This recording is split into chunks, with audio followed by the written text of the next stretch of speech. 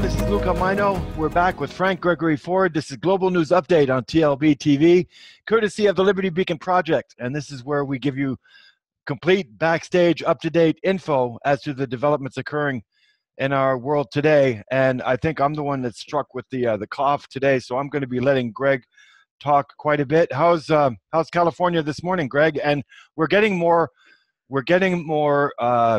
forest fires, or fires that are just disintegrating houses and businesses, and the grass and the trees around are not getting touched either in the last fire in California too, I hear. Hey, are you stereotyping California besides earthquakes? Huh? Now you say we have out of control heat plasmas that incinerate whole cities. Are you saying that? It's unbelievable. The pictures that I saw from the last fire, and it's not Santa Rosa either, it's exactly the same thing. You have the foundation outline of the houses everything's completely destroyed, and the grass and the trees next to it are fine. Santa Rosa now is just finally beginning to come back alive. It was truly amazing. The speed that hit, it wiped out the city. It took out whole blocks of houses. Okay, and then skipped a block, and then took out some more blocks of houses, okay, and businesses. Right. I've never seen so many businesses destroyed. I mean, leveled to the ground, okay? I've never seen anything like that in my life. So if this is something comparable this morning, by all means, I'm going to find out about it, and let's put the word out. Yeah. All right? So, okay. So how about the snapshot this morning? Well, on Snapshot, I'm going to be sharing screens with you, Greg, and I've got something pretty alarming to share with everyone. I wanted to start out with this one, which is the basis of our show. I'm sure Greg will agree. I don't care if you beat me, insult me, lock me up, or kill me for speaking the truth. If I continue to exist within this current paradigm, knowing what I know but refusing to speak out, I'm already a dead prisoner anyway. Mm-hmm. So Good. This is where we're at. This is what we do. This is why I sleep at night. Quickly, before I start coughing, okay. Look at this. The country's invaded by the U.S. military since 1776. Of course, anybody who does their history somewhat, even on the surface level, can pretty well appreciate what this picture shows. But it doesn't look, well, it looks like a map to most people, but nobody can really appreciate like 30 million people killed since the end of World War II. Those are the figures coming out. So, I mean, the more we dig, the uglier it gets. And this is pretty well it. This is pretty well the picture that sums it up for me.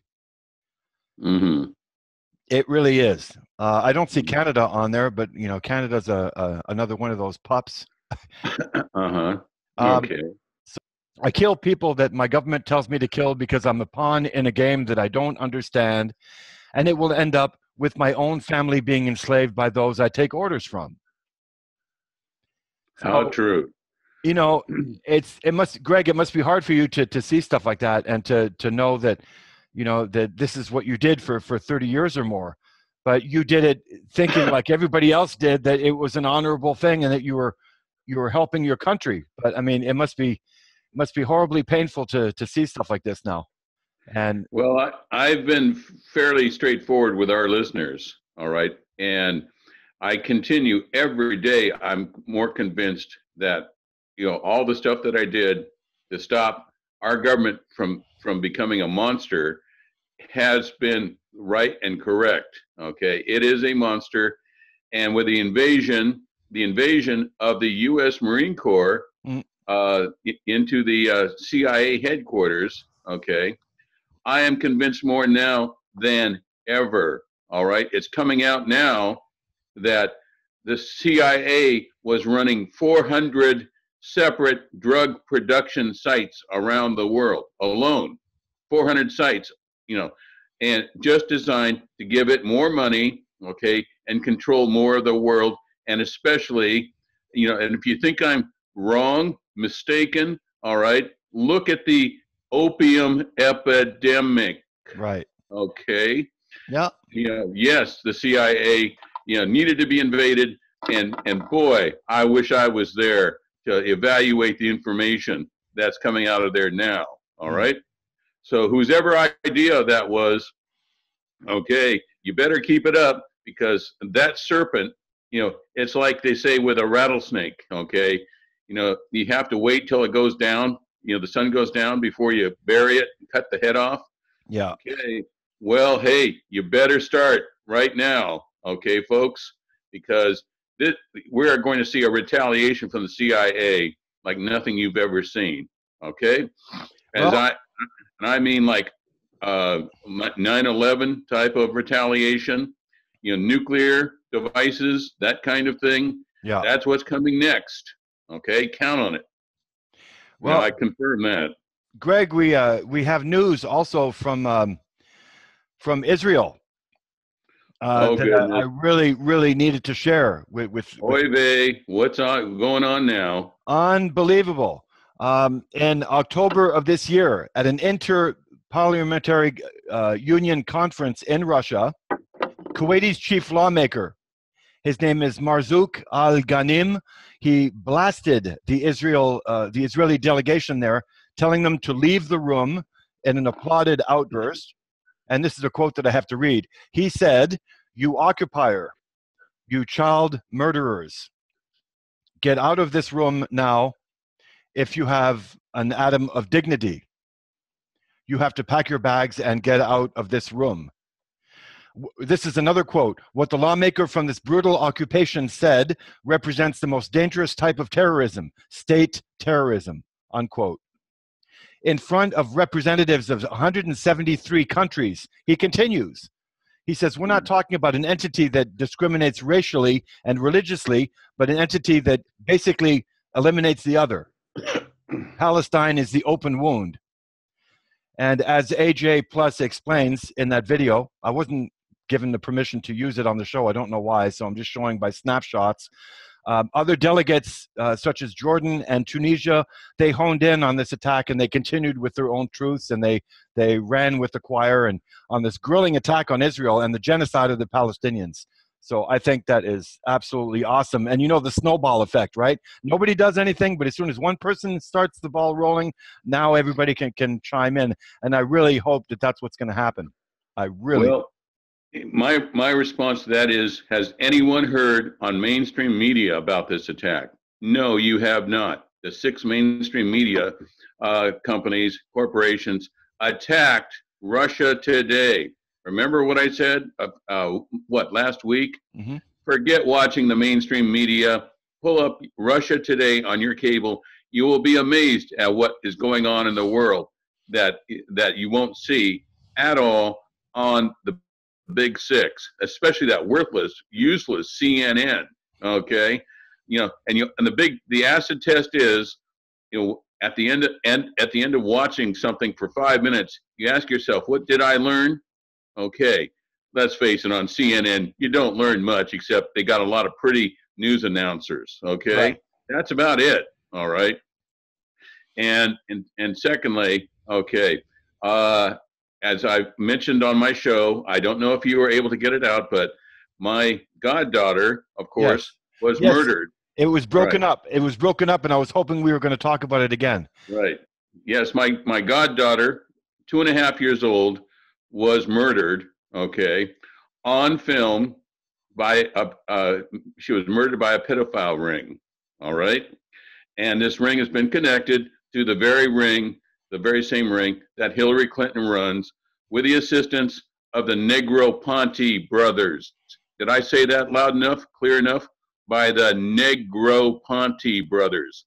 Okay, I want everybody to look up that name right now and find out who they are, because your children are now in grave danger. All right, Negroponte, Negroponte.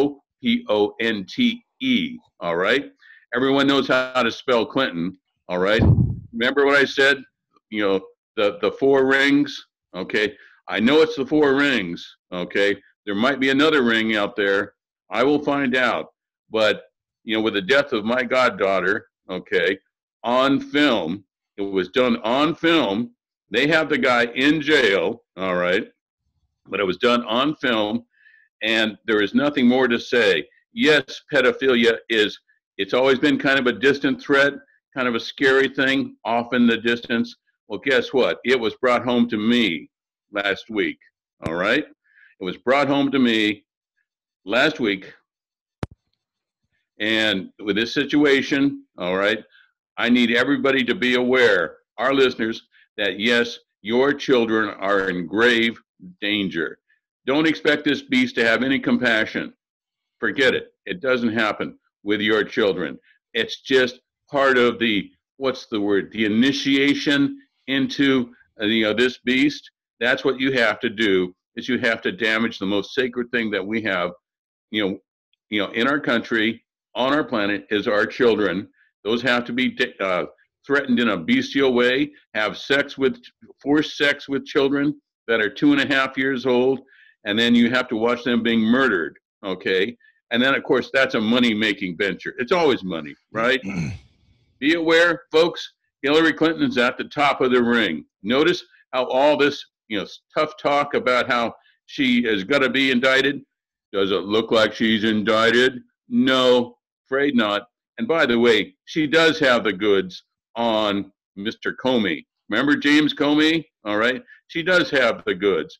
Remember the exhibit that I sent you, Luca, about from the New York Times? Yeah. How I stated that industrialized torture was going on in our intelligence sites, and that information was brought to Director Mueller. Okay. You can look at me and see, gee, what was done? Absolutely nothing was done. They just refined the secrecy on the process. Okay? No. All right. So what we have here is we have the CIA now, partially wounded. It's not killed. It's not dead. All right. But we're going to see this whole process exacerbated, and it is going to be focused on you. Okay, I just told you that we have 400 drug sites that are being that are producing, okay, that are giving the CIA unlimited funds. Okay, they have unlimited funds. You think I'm joking? All right, take a look, okay, at the CIA's budget. Oh, black budget. We got to do this to fight them terrorists. We got to fight terrorists. Shit. They are not fighting anybody's terrorists, okay? They are a terrorist organization in themselves, all right?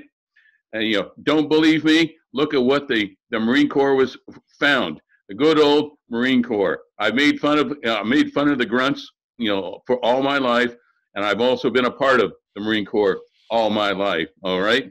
But hey, when the chips are down, guess who shows up? Guess who shows up to save you, America? It's the Marine Corps that kicks doors in of this own beast. You want foreign, enemies, foreign and domestic? Well, it's funny how we always overlook the domestic part. That's what the agency has always counted on. Okay, you looking the other way? No, the agency couldn't be involved in industrialized global torture rings. All right, which I've told you it is. And secondly, guess what, folks? They've taken your children now for years, and everybody kind of sits there, oh, that's really terrible. Oh, no, they wouldn't do that to us. They are. Now we've got industrialized diseases sweeping the United States. Okay, we've got chemtrails. Everybody, oh, hey, it's about time. All right, yeah. And now I heard, the latest threat from the CIA is they're going private contractor. Private contractor, folks? Yeah, I saw how good that worked in Iraq. Oh, that was just wonderful. Okay, especially at Abu Ghraib. Hey, pay somebody. Even psychologists that are supposed to be helping were there getting big bucks. Yeah. We're talking several $1,000s a day, folks. Of your money, and it works so well, okay, that it is actually spread. Global torture has spread, all right, to this point of 157 countries in the world. I had to admit, when you showed me that map, Luca, okay, the first thought that came to mind was, okay, that's what they're telling the public, all right. There's, I recognize a lot of countries that they're not saying anything is going on in them, okay? yes, that beast is a beast, and it's not going down without a fight. Okay, we invaded it the last couple of weeks. We invaded the CIA. Oh my goodness! I noticed nobody invited me to go along for the raid. You know, I would know where they're spreading this monster. And surprise, guess what? The fellow that gave me the briefing on the World Trade Center attack, 9/11, 14 months before, he Right. came out and said Obama was implicit in a large portion of that attack and its hence cover up. All right. Right. Okay. Lieutenant Colonel Schaefer. Okay. Anthony Schaefer. What it appears, folks, is that your own government, again, has sold you out. What is about our own government is the most dangerous enemy we can face on a battlefield. All right. That's what I've recognized. That's what I've found. Okay. And yes, we have been getting bathed in gamma radiation. Okay. I don't know if you know what that means, but that means something like this.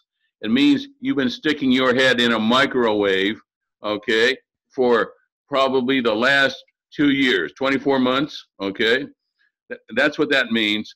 And with this situation, we have right now is that it is a made in heaven, okay, condition for massive overpaid medical healers, okay, quote, medical healers. They don't really heal anybody, but they make a whole lot of money and they make you kind of feel good like you got something, okay? I'm talking about the medical establishment, which I know a whole lot of. Right. Everyone knows my CV, okay? So I don't need to go into it. You know, if you don't think radiation doesn't bother you, check your eyeballs out, check your brain out, your kidneys, your liver, your heart, anything that is dependent on an electrical current, okay, biochemical, electrical function, all right. All of those depend on your electrical flows and your DNA functioning properly. And we find out that you've been living in a microwave, okay, brought to you by your own government, and they tell everybody, including the UN, about this danger. But do they support the people in the United States footing the bill? Okay, never forget. That's what they do, is they make you foot the bill. Yeah, these folks think that the United States government is its own entity and can demand anything they want, anytime they want, okay, and give your life up, threaten you, attack your cities, okay. Remember 9/11 and the WTC? Okay, well, sorry, folks. As far as I'm concerned, it doesn't happen. And it's time we get these doofuses out of there, okay, that are busy parasitizing the American people, and we get some real people in there, okay? Right. So there we go. Well, we have to kind of make it short today, but I just wanted to say something. I have to say this. I didn't have time to take a picture of it, Greg, but I'm sure you'll appreciate it. I'm driving to my class last night, and there's a sign right on the side of the road. Hillary for prison, 2017. And I beeped the horn, and I put both arms up. It was like, yeah, you know. But to finish, I have to do this. To finish the snapshot today, I have to bring up one of my favorite people in the whole wide world, Chief Dan George, right? Who I love dearly, and he's really been a part of my teachings. He says, and this is in Little Big Man in 1970. He says, because the human beings, which he refers to as the Indians, he says, because the human beings, my son, they believe everything is alive, not only man and animals, but also water, earth, stone, and many things that come from them. He says, but the white men, they believe everything is dead. Stone, earth, animals, and people, even their own people. If things keep trying to live, the white man will rub them out. And that's the difference between them and us. And that comes from Chief Dan George. I love Dan George. I loved him in that role. I don't know if he's still alive or not. Probably not. No. But hey, I just wanted to say again, thank you for Dan Sheehan. All right, this is on the show. I want everybody to know that name. Go look him up. No, Dan Sheehan is not, the tattooed biker. Okay, you look him up and you come up with a tattooed biker. No, Dan Sheehan is the guy that is in South Dakota right now defending Chase Iron Eyes. Okay, who actually started the protest. A young attorney who stood up. Okay, organized, and now the government. Yes, the Trump government. Okay, you got it right.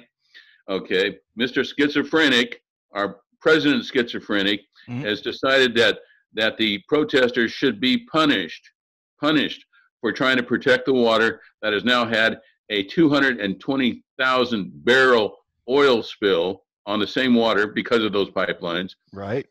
That forget about that. Forget about prosecuting those companies. No, they're going to prosecute. The government wants to prosecute in the worst way 850 of the protesters that stood up and did what they were supposed to do. All right, did what conscience dictates.